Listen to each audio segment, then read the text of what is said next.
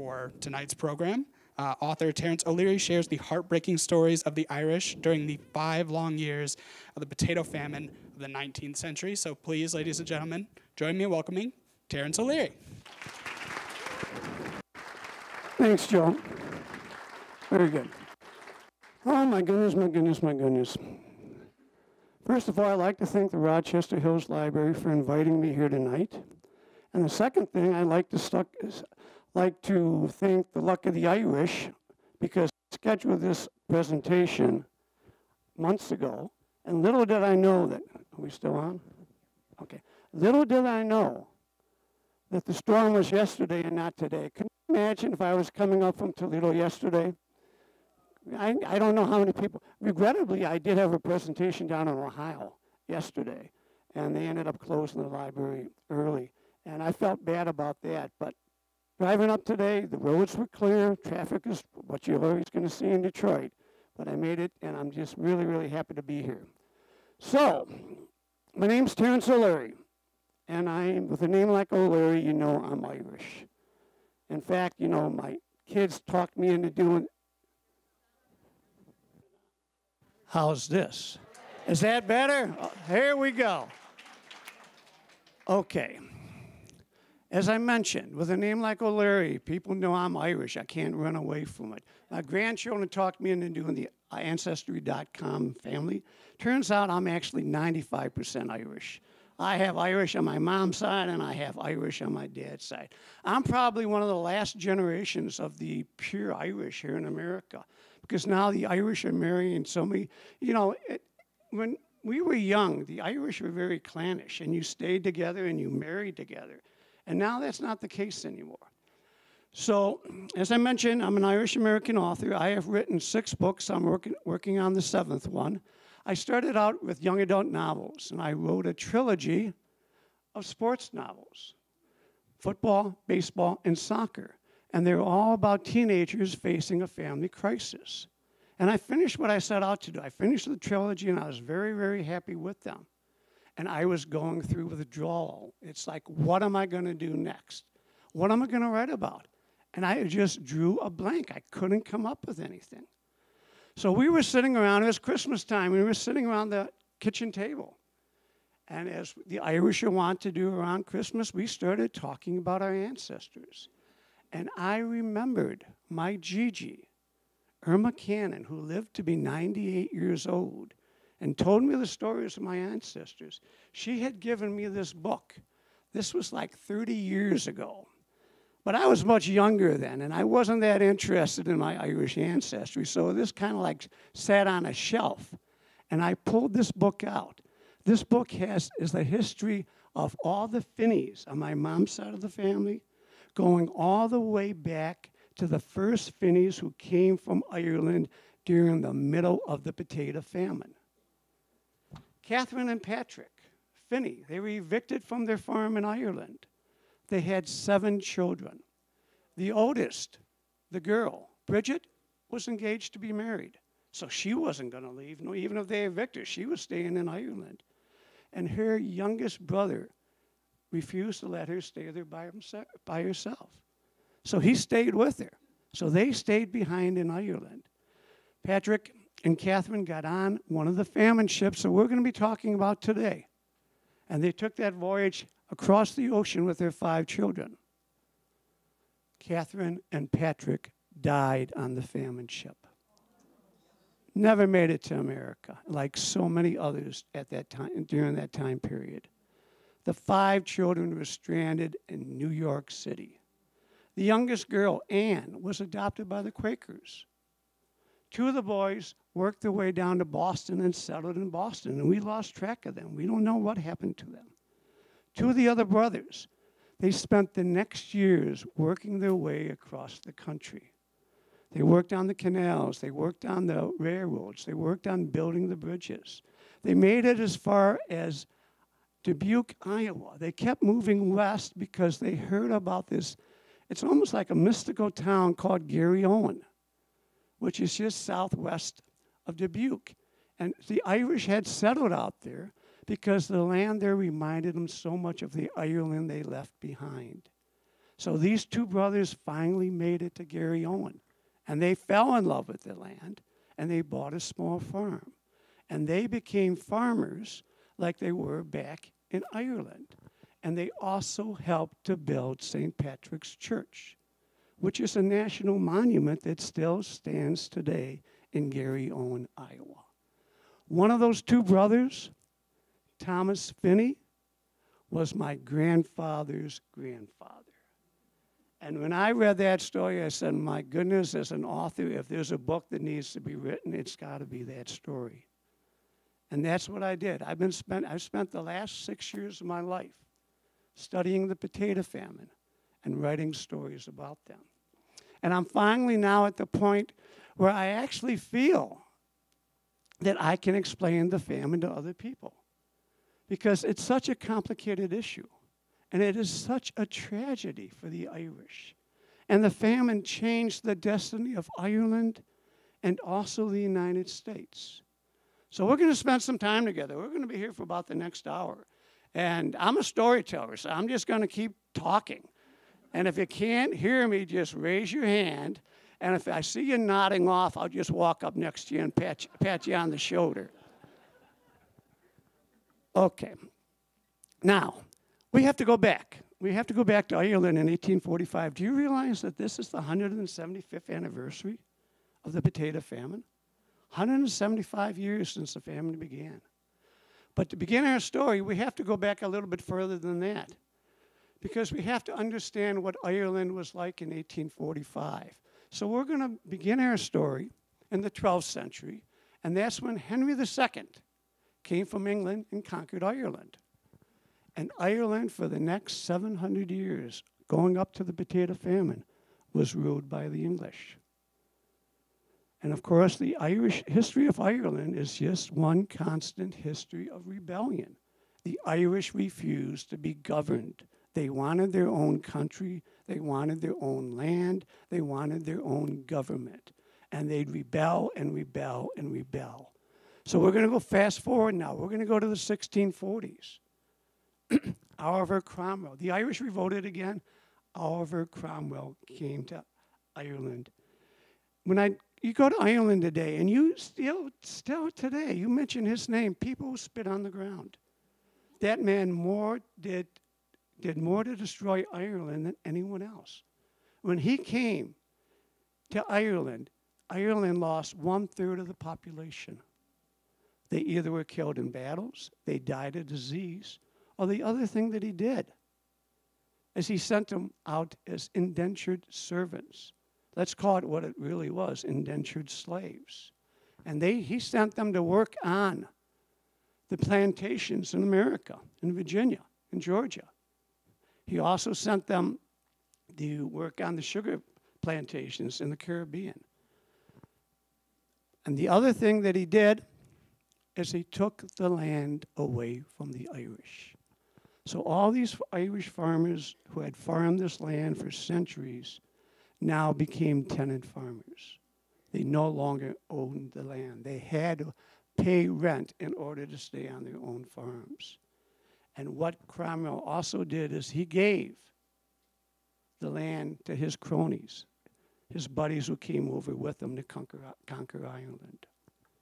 So now, before he came, Ireland still owned 80% of the land. When he left, the Irish only owned 8% of the land.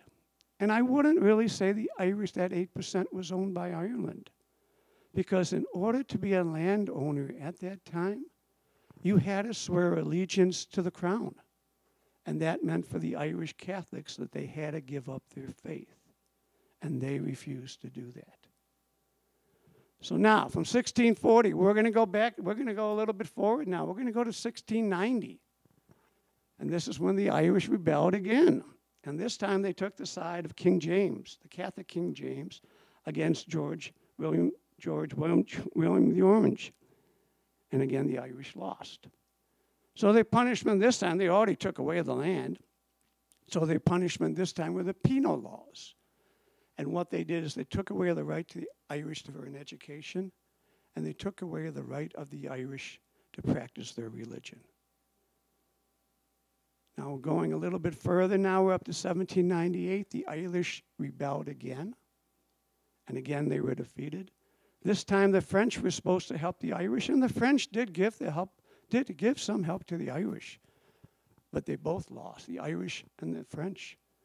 The French who were captured were exchanged as prisoners because it was the time of the Napoleonic Wars. The Irish who were captured were hung or burned. And that is what happened to the Irish. So that's pretty much what Ireland was looking at, what sort of country it was when it come up to 1845. Now, Ireland in 1845 was the most populous country in Europe. But it wasn't always that way. You go back to 1750, the population in Ireland was 2.5 million people. When you come up to 1845, at the beginning of the famine, the population was 8.5 million people. How did a small country like that gain 6 million people in less than 100 years? And believe me, people from Europe were not running to go over to Ireland. So what had happened in Ireland is the Irish married when they were very young. And that's one of the things I bring out in my books, Caitlin and Patty. The Irish would marry when they were 15 or 16. So you're getting a pretty good head start when you're marrying at 15 or 16. And the other thing about the Irish, I'm trying to think how a good way to put this. It's like my daughter, Brittany, always tells me. She can just walk by her husband and she gets pregnant. For some reason, the Irish are very fertile. And back then, it was very common for the Irish families to have 12, 15 kids. So it doesn't take long to increase the population when you're putting out a dozen kids for every couple. So Ireland was the most populous country. But this also brought with it a serious problem. Because remember, we were talking about the tenant farms. As the population from one generation to the next increased, the farms became smaller and smaller and smaller. So at 1845, at the beginning of the famine, the average farm in Ireland, 25% were less than 5 acres. Another 25% were less than 10 acres. Now, I'm a city boy. I'm not a farmer. But from what I read, a family cannot live on a farm that small, especially when they're over there and they were mainly growing grain. And that's what the Irish had to do. They had to grow your grain crops. Your grain is your wheat, your corn, oats, barley. They had to grow the grain crops in order to pay the rent. But luckily for the Irish, or unluckily, whatever way you want to look at it, this miracle crop came into Ireland, and that was the potatoes. The English explorers brought the potatoes back in 1590. They came over to Ireland. And the thing, if you go to Ireland and you travel, especially the western part of Ireland, it's rocky. It's not a very good place to grow anything. But for some reason, the potatoes thrived in Ireland. And the farmers could plant 1 acre of potatoes would yield 12 tons of potatoes over the course of the year. And that was enough to feed a family of 6 for the entire year. And what they would do, St. Patrick's Day, just around St. Patrick's Day, they'd plant the potatoes. And the potatoes would come in the fall. And they would take these potato crops as they came in. They'd dig these pits in the ground, and they store the potatoes down there. And they'd also store them in the loft of their cabins. The potatoes would last all year long until the next season. And what the Irish did, now this is where it gets a little hard to believe, but the Irish lived on potatoes. The average man in Ireland ate between 12 and 14 pounds of potatoes a day. That comes out to be 60 to 70 potatoes a day. Now, when I was doing the research, my wife says, you have to do that, to see what it was really like. I couldn't do it. You know, it's not automatic. You don't come home and say, honey, what's for dinner? Because you know what's for dinner. And that is what the Irish would eat. But the funny thing is, most of the Irish back then, they lived on potatoes, but they usually had access to a cow so they could get some buttermilk. And they would usually grow 1 or 2 pigs a year. And they'd have some bacon. And you know how today they go back and do all these scientific surveys and everything else. They found out that the Irish who lived on this potato diet with a little bit of buttermilk and a little bacon, they were taller, stronger than their English counterparts who lived on a grain diet. So they were not only taller and stronger, of course we also know they were better looking. So I guess you can live on a potato diet. But, and there's going to be a lot of buts in this story, so you're going to get used to that word. But what happens is, if you rely on one crop, you're in serious trouble. And that's what the Irish were doing. In the 100 years before the massive potato famine, the Great Hunger, there were numerous blights, potato blights in Ireland. But they never lasted as long as the Great Hunger. And they did not usually involve the entire country. In fact, what the English did when they had a serious potato blight back in 1792 to 1793, the English closed all the ports. So anything grown in Ireland stayed in Ireland. So the people didn't starve. Okay, now we've got the stage set. We're in 1845. The blight comes in, the beginning of the Great Hunger. The potato blight, infantescent perfora, which is a tongue twister for me, think of it as like a fungus. And what it does, it's airborne and waterborne. And the air and the water just carry it and spreads from one potato to the other. The potato famine, the blight, actually originated in America.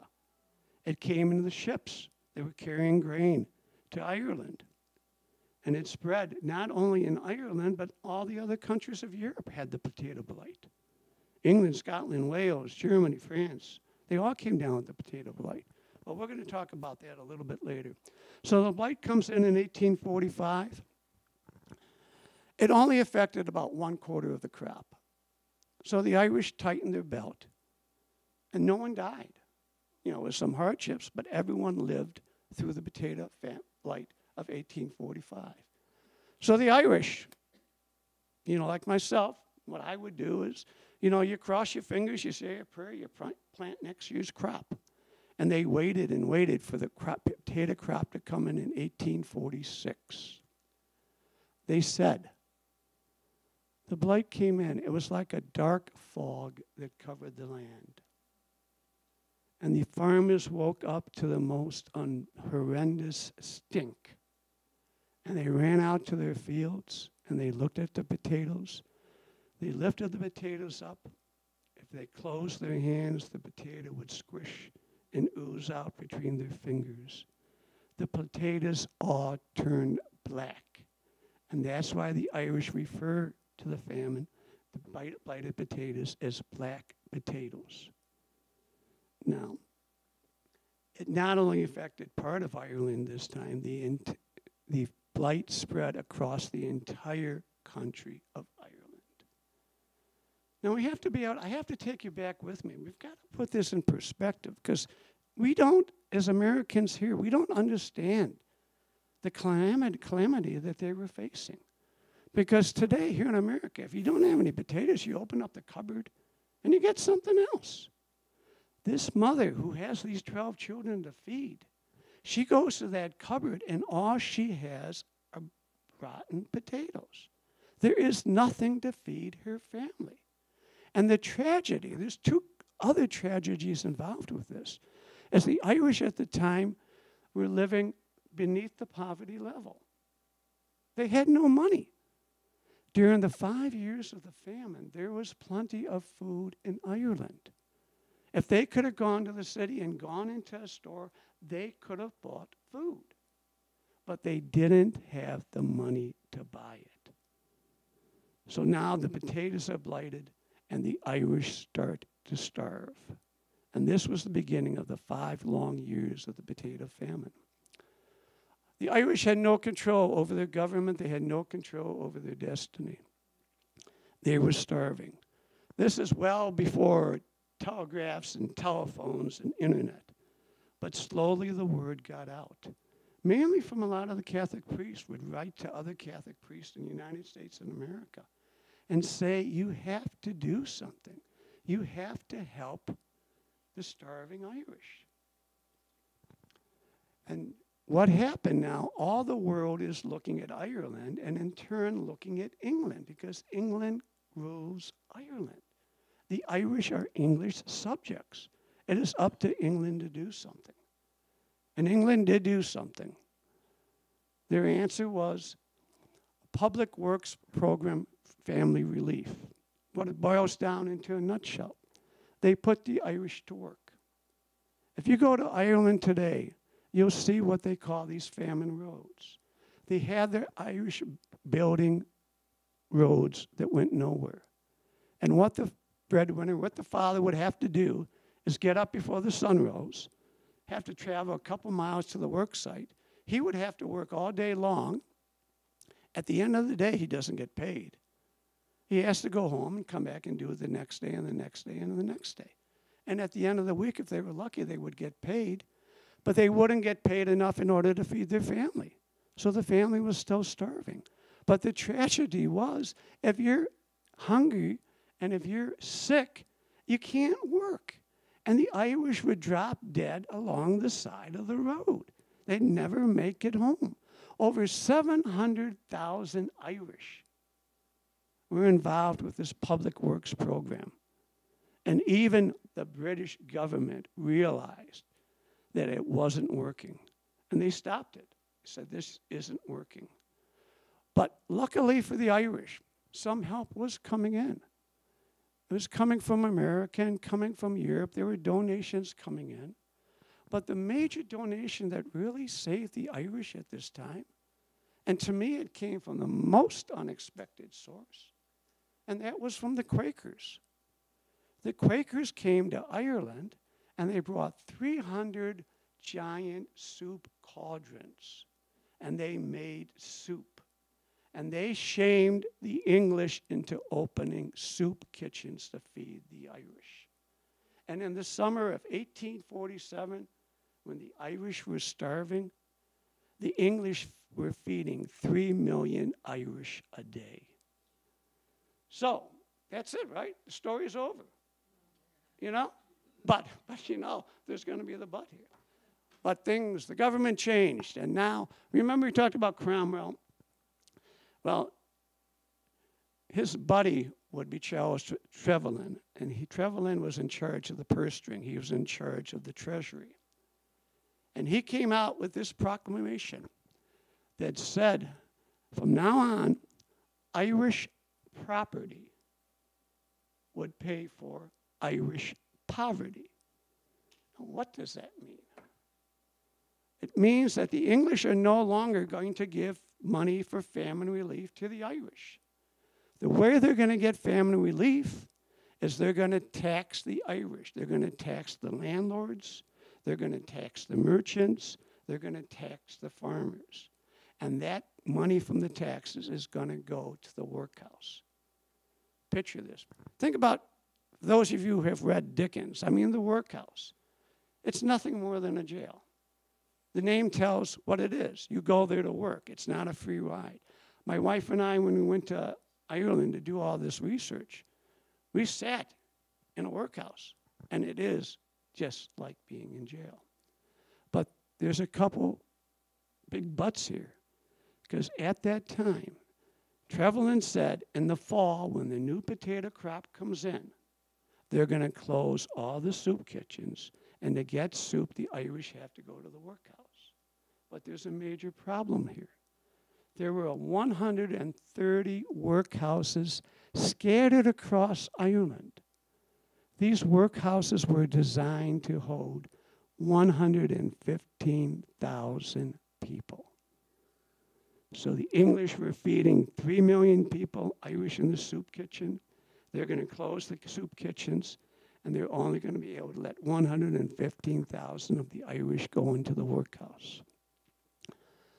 Irony of all ironies, the potato crop comes in the fall of 1847, and there's no blight.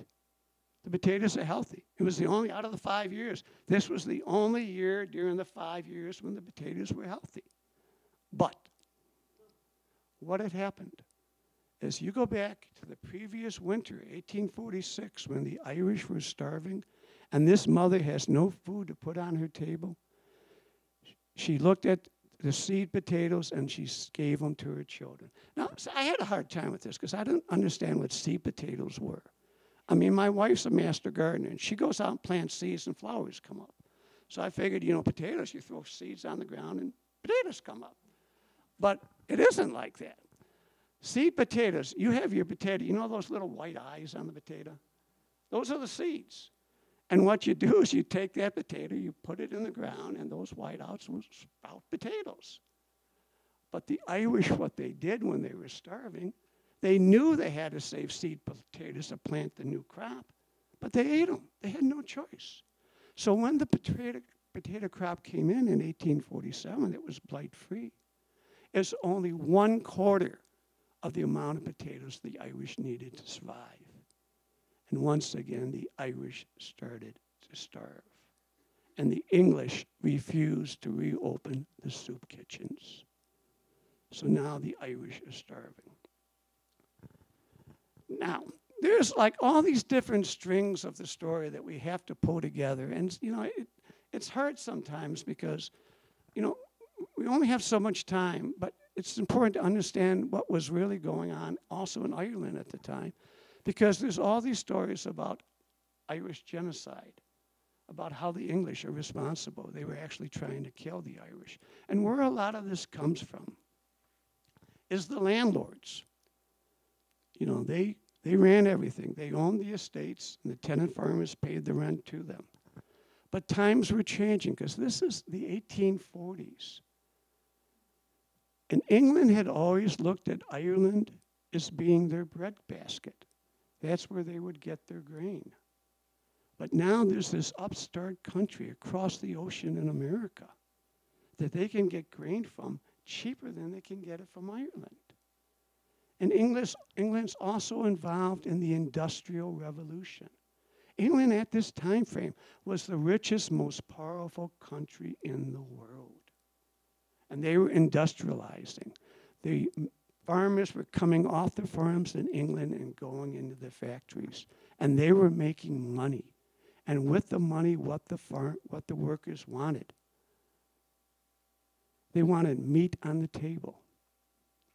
So England now has grain coming in. What they want is beef and dairy products.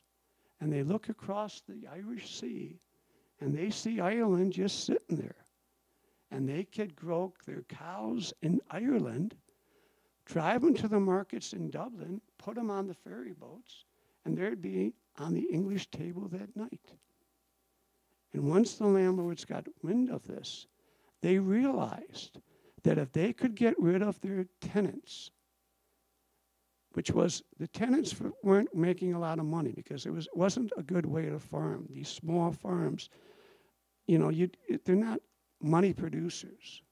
So they wanted to do away with all these small farms and tear down the Irish stone walls and turn it into pasture. And that's what they did.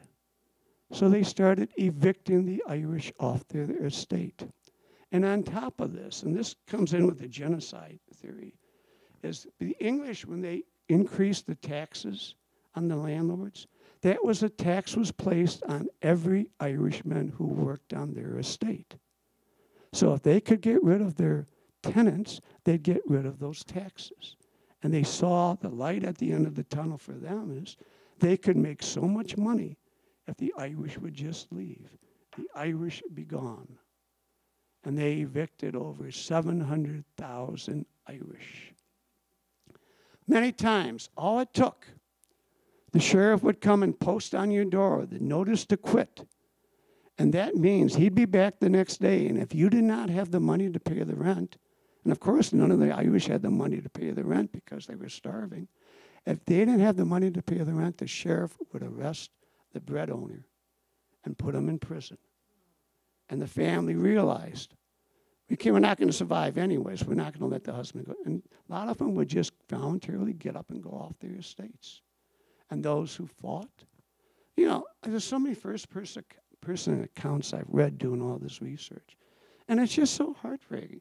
You have this, especially, the grandmother's being pulled out of her cottage and sitting there on the side of the road as she watches the soldiers tumble her cottage and burn the thatched roof. And where does she have to go? There's nowhere to go. So once they're evicted, their choice is to go to the workhouse. But we know this workhouse is only designed for 115,000 people. And there are 3 million Irish that are starving now. But we have to talk about the death of the Irish, because this is where it gets to be kind of confusing also. Because I admit myself, I'm always saying starving Irish. And the Irish were starving. But if you look at the cause of death, the Irish died of disease. 9 out of 10 of the Irish died of disease. They did not starve to death. And the reason for that, if you study history, anytime you have a famine, you have disease. The two go hand in hand. When you have a famine, people become weak. They become susceptible to illness. Their hygiene just falls apart. They can't take care of themselves, much less take care of anyone else.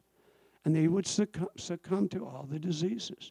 And there was cholera, but the big disease, the disease that gave the Irish nightmares, was black fever.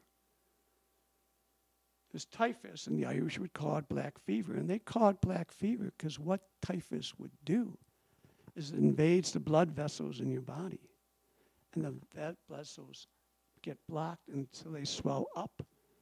And when they swell up, they finally burst, and your skin turns black. It's the most horrendous way to die. You get gangrenous sores, you get terrible headaches, you have an unbearable body stench coming out, and you're vomiting, and they would go on. There's no cure for it. They would go on for about 2 weeks until finally their heart would just give out. And the scariest part of black fever, of typhus, it was carried by lice. So in this room here, all it would take is just one person. And we're sitting close together, and the lice would jump from one body to the next. The Irish who could make it into the workhouse, 25% of them died of disease within 3 months. So now the Irish are dying. This is where we're now in Black 47. This was the worst of the worst time for the Irish. And you've got 3 choices now. You can give up. And regrettably, a lot of the Irish did. They just couldn't.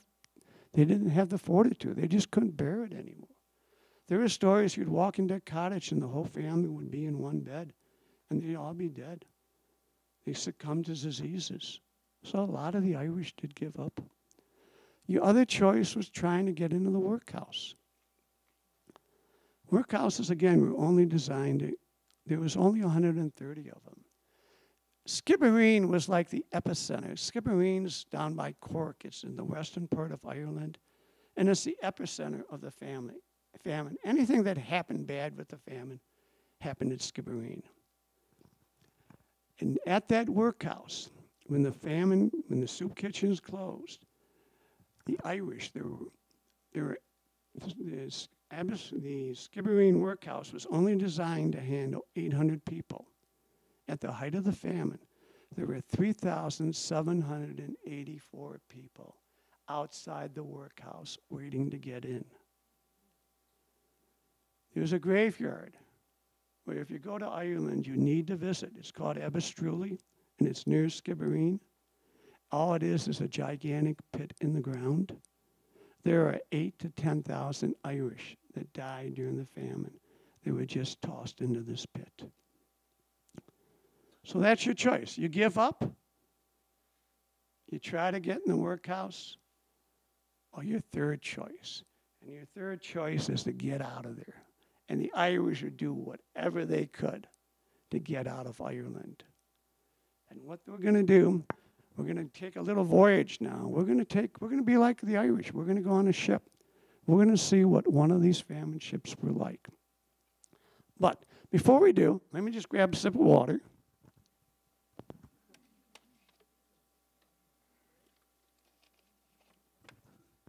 Now, before we begin, why don't you just take a look around, just kind of smile at your neighbor. You might want to say hi. Probably some of you already know each other. But, you know, it's kind of important to do this because this is a good crowd. This is a good sample of what the Irish who would be on a famine ship. Now, I hope that you like your next door neighbor because we are going to be together for a minimum of the next 6 weeks. And you know what? We're not going anywhere. So you look at that neighbor, you're going to see him for the next 6 weeks. So what sort of ship are we going to be going on? I'm sure some of you have probably taken a cruise. Not going to be like that. There were steamships coming out back in the 1840s. They were a novelty. The Irish could not afford to get on a steamship. So the Irish would be going on what we call a famine ship. These were sailing ships. And what they were, if these ships came from Canada, they were carrying lumber down in the hold. If they came from America, they were carrying grain. And they take the grain and the lumber over to England. And then the ship captains would find out that, you know, you need to stop in Ireland because those Irish are so desperate, they'll do anything to get out of Ireland. So he'd stop back in Ireland, and he's got this ship that's designed to carry lumber and grain. And he'd send his carpenter down into the hold of the ship. And along that wall over there, you see where these tables are? That'd be similar. They'd make a platform. This would be a bed platform. Imagine it coming out to about here, all across the one side of the ship. There's no separate beds or anything. This is just a platform. And there'd be another platform up here. And that's where you're going to sleep. And you know what? We're going to all sleep together. You don't have your own cabins. You don't have your own beds. We're going to be together on these. And if, you know, families would try to stay together, they might bring sheets and put a sheet up for a little privacy. But let's think about what else we're going to be facing. Down on the hold of the ship, it's designed to carry grain. There's no windows. There's no ventilation. There's no lights. The only light that you're going to have down there is a whale oil lamp. That's the light that we're going to have. And down here, right about where the middle is going to be, the carpenter would have made a big table. And during the day, the men would gather around the table in good weather, and they'd play cards or tell their stories. Then I also mentioned there's no running water. There's no electricity. But the absolute, one of the biggest problems, there's no toilets. I mean, what are you going to do? There's buckets, that's it. And how about taking a shower? No showers. If you're lucky, if you're crossing in the summertime and if the captain was generous, he might let you come up on deck for maybe an hour a day. But the Irish in 1847, they were so desperate that they'd cross the Atlantic Ocean in the wintertime. You never take a sailing ship across the Atlantic Ocean. There's two, you know, besides the storms, the wind, the westerlies come out of America and blow the sailing ships over to England and Ireland. Coming back, the westerlies are against you, and you have to tack against the wind. And if you had a storm, and you can be blown off course, that storm could last, you know, you get blown off course, you're gonna run out of food. Because that's the other thing I forgot to tell you. I hope you brought some extra food with you. Because the captain's only going to give you the bare minimum. And if you don't have extra and you hit a storm, you're going to starve. And water, you can't drink ocean water. And they'd have water in barrels. And imagine what that would taste like after 6 weeks. So here you are. We're all together. We're having a grand old, did I mention about the rats? I mean, the ships carried grain. If you have grain, you have rats. So, you know, the rats are going to be there. Picture this. You're going across the Atlantic Ocean, and you hit one of those winter storms. And the captain shouts out, batten down the hatches. So you're down in the hold of that ship. The first thing they do is they blow out the oil lamps. They extinguish them. You cannot have an open flame on a wooden ship in a storm, because if that lamp falls and breaks, that's the captain's biggest fear, that his boat is going to burn down around him. So you're locked in. No, picture all the lights being off here. This, you know, again, with no windows or anything there. Picture being down in that hold. And you're on the ship that is rocking, water's coming in up to your feet. You don't know how long it's going to last. The storm might last for hours. It might last for days. Think about being on the scariest roller coaster you were ever on in your life, and times that times 100. People are getting sick next to you. People are sobbing. People are praying. People went stark raving mad. And that was life upon a famine ship. But as bad as all of that was, that isn't what gave the Irish nightmares. No, not on the famine ships. They could put up with all that. Their terror, their nightmare was, you didn't even notice, one of the gentlemen who came in late, he was scratching at his collar. Why would he be scratching at his collar? He's carrying lice. And he's among us. And we're out in the middle of the ocean. No place to go. No place to hide. And that disease would spread from one body to the next. There's no doctors, no hospitals, no medicine, no nurses. No one to take care of you. The sick would lie next to the dying, and the dying would lie next to the dead. And the sharks would follow the famine ships across the ocean as they tossed the poor bodies of the Irish into the deep. 30 to 40% of the Irish who went on a famine ship never made it to America. So many died that the Irish started calling the famine ships coffin ships. Give me 1 second.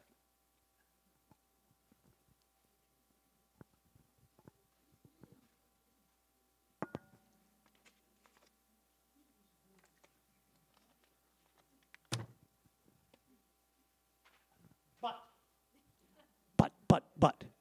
Look around. Smile.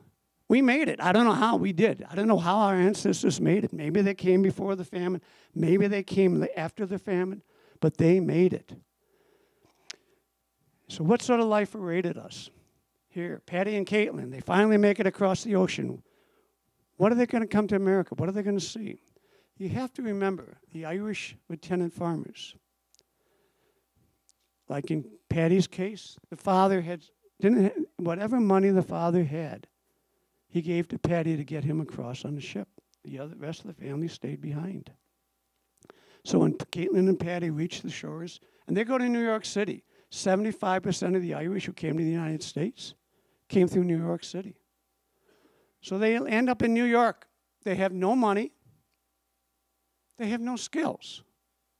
They're dirt farmers. They're not bricklayers or bakers or doctors or lawyers. They're farmers. They have no skills. They have no money. And worst of all, they have no education. Remember, go back to the penal laws? 60% of the Irish who got off the ship couldn't read or write. You know, if you're Irish and you look at your ancestors, like in my case, there's so many different spellings of the Irish names. And the reason for that is because the Irish couldn't write their name. So whoever they'd say their name, and whoever was writing names would put down whatever you wanted.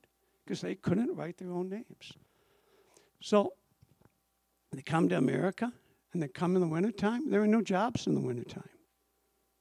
And the Irish, like Caitlin and Patty, they ended up in the worst slum in the world, which was 5 Points. I don't know if you ever saw the movie Gangs in New York. That was the life of the Irish, in the ghetto, in 5 Points, in New York City. So now, you're down in a cellar, starving to death in New York City. You came to America for this. The Irish back home in Ireland, they're starving in their mud cabin. They lived like that. History has shown it made no difference. If you stayed behind in Ireland, 25% of you are going to die. If you get on a famine ship and come to America, 25% of you are going to die. So what difference does it make? The difference was, like Caitlin and Patty, is they came to America. And they came at the exact right time to come to this country. They didn't have an education, but they knew how to work, and they weren't afraid to get their hands dirty. So they would the first generation would take jobs no one else wanted. They would dig the subways. They would dig the foundation for the skyscrapers. You would work down the railroad. You know, it's so hard because I could talk all night about this, and I know I've got to more or less skip to the plan here. But if you like this new book I'm working on is about the Irish and the railroads, you'd see all these railroads and the towns that spring up by them all have the Irish sections. And the Irish, once they had enough money, they wanted their own house, their own farm. And they'd stop, they'd get off the rail, working for the railroad, and they'd buy that. And the ones who really had the wherewithal and were industrious was like my grandfather's grandfather. They saved their money. It took them 10 years. But they finally saved enough money to buy their own farm. Do you have any idea what that means to an Irishman? For 700 years, they couldn't own their own land. Now out in Iowa, my great-father's grandfather wakes up and he looks out that window at his fields, and that's his land. And he can leave that to his son and his grandchild. 700 years when they lived in Ireland, they couldn't do that. That is the blessing America gave them. But the second blessing, the Irish are clannish. I mean, if you're Irish, you know that. And most of the Irish, when they got off that boat, they didn't go anywhere. They stayed right there in the cities. In fact, when they did the census in 1850, during that decade, 1840 to 1850, 1 out of 2 immigrants coming to the United States were Irish. In the 1850 census, 25% of the big cities, you're talking New York, Philadelphia, Boston, Baltimore, they were all Irish. And what the Irish found out when they came to America is they've got this thing called a democracy. I mean, you can vote. You can have a say in your own government, which they haven't had for 700 years. And believe me, the Irish took to that. You know, as far as voting, and what happened is by voting and using that power, they led to the patronage jobs. So they now became New York policemen, New York firemen, Boston, Chicago. They became the councilmen. They became the building inspectors. And then they got involved with politics. And they became the mayors and the governors. 12 presidents in the United States have Irish ancestry. And they learned that they could now, the first generation might be digging ditches, but their children now are owning shops. And their life is so different than what it ever would have been back in Ireland.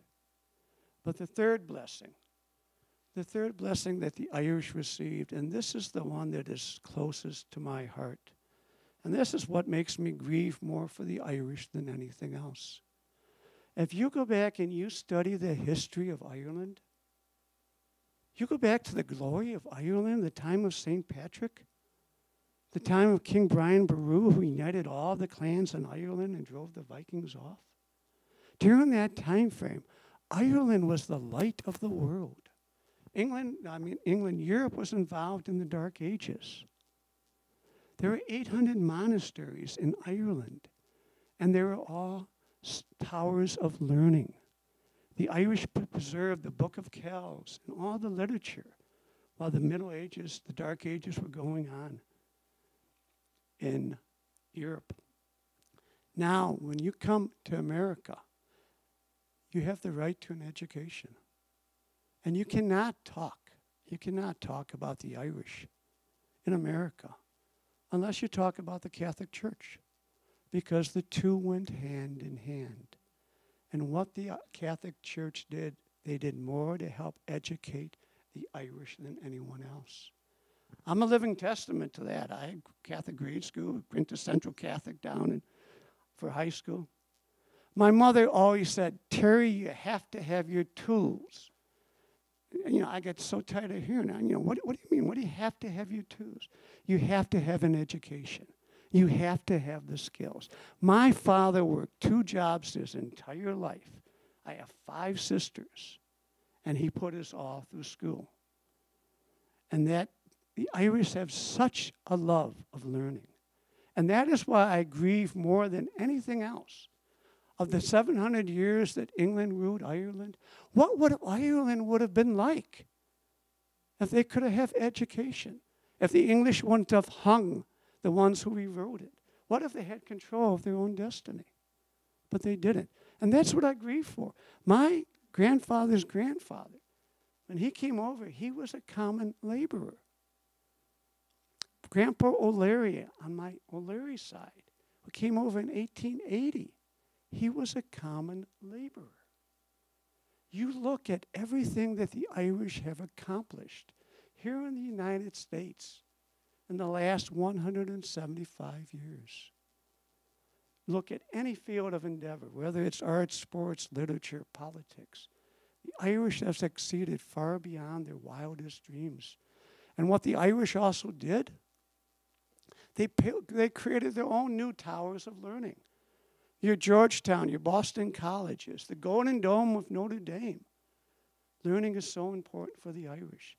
And that was the third blessing that America gave them, the right to an education. You know, when I started giving this talk, I was calling it the Potato Famine, a terrible blessing for the Irish. And I still believe that. It was a terrible, terrible blessing.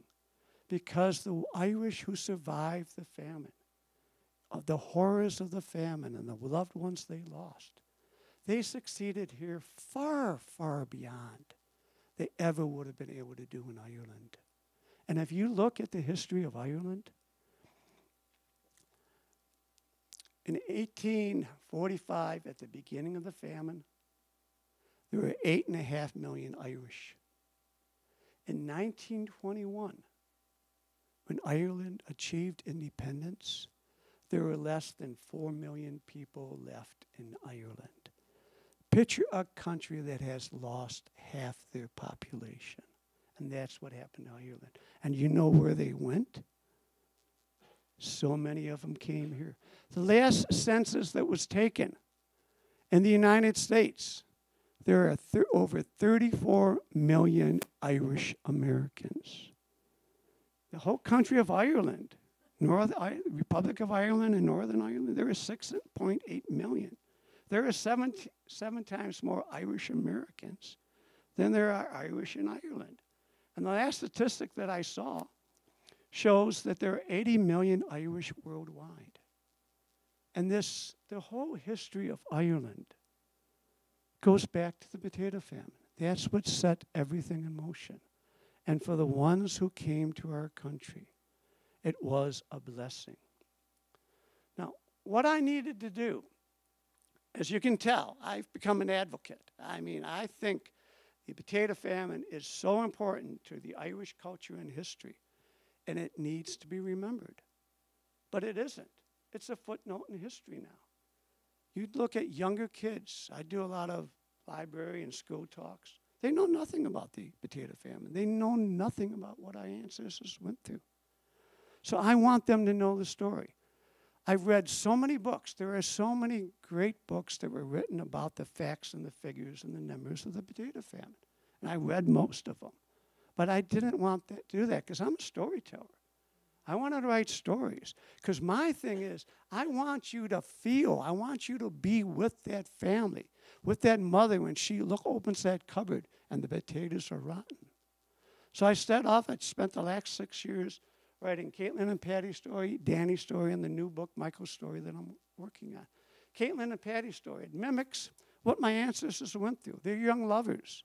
They marry when they're 16. You travel through Ireland. You see what life was like through their eyes at a time when 1 million Irish died and 1 million Irish immigrated. You go with them on a famine ship.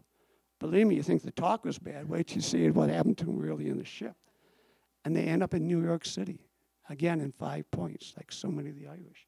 But the whole time I'm writing this story, I say there's a whole other story that needs to be told because the famine went on for 5 years. Danny was the middle brother. Danny stayed behind in Ireland. In Danny's story, you see how the Irish were forced to build roads to go nowhere. You see them being evicted from their small farms. You see them end up in the workhouse. But you also see the tenacity of the Irish, their will to survive. And the third book, Michael's story, he's the youngest brother. That's also about Ireland, but also about the Irish coming to America after the famine. So I wrote those. You know, I started out really writing them just for my children and grandchildren because I want them to know the story. And it's like I said, it's taken on a life of its own. I'm so glad that I had the opportunity to come here tonight and talk with you. I do a lot of the Irish fairs and a lot of the Irish festivals. And if you're interested in my books, I do have them available. We take cash, credit cards, you name whatever you want. But my main thing with my books is that you read them and enjoy them, but pass them along. You know, this story needs to be remembered. It needs to be told.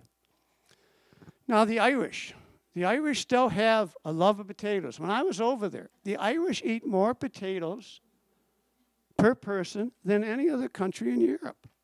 And I can't go to an Irish festival without seeing potatoes all over the place. And I know the big day's coming. I know it's not too far away. And I know a lot of you are going to get your jigs dinner. And you're going to have your corned beef and cabbage. But you know the potatoes are going to be on that plate. And when St. Patrick's Day comes around, and you go out, all I ask you is when you sit down for that jigs dinner and you see those potatoes, maybe you could just take a second and maybe say a little prayer for your ancestors. Maybe you can give them a little toast and think about all the struggles that your ancestors went through so that you can have a seat at this table. But thank you so much for coming tonight. I really appreciate it. You're a great audience. And lucky the Irish, we had the good weather tonight instead of yesterday. Thank you.